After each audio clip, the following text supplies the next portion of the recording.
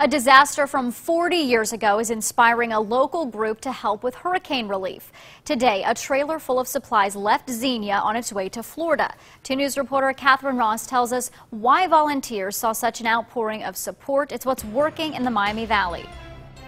A prayer for safe travels. Pray for safe travels for the trailer and the truck Lord. For a trailer loaded up, decorated, and ready for its journey from Xenia to Florida. It's full of water, food, paper towels, and other supplies donated to the victims of Hurricane Irma. All walks of life have come together from different states, have made this whole thing possible. The communities of Xenia, Piqua, and Fairborn all collaborated on this effort, but the idea came from a family here in Xenia who wanted to repay kindness it saw when it lost everything in a tornado more than 40 years ago.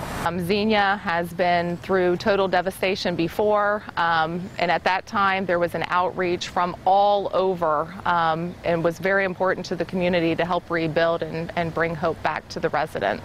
In less than a week, so many donations, the trailer was too heavy to pull, and another truck had to help with the load. Now, 10 volunteers are driving or flying to some of the hardest hit areas to hand out the supplies.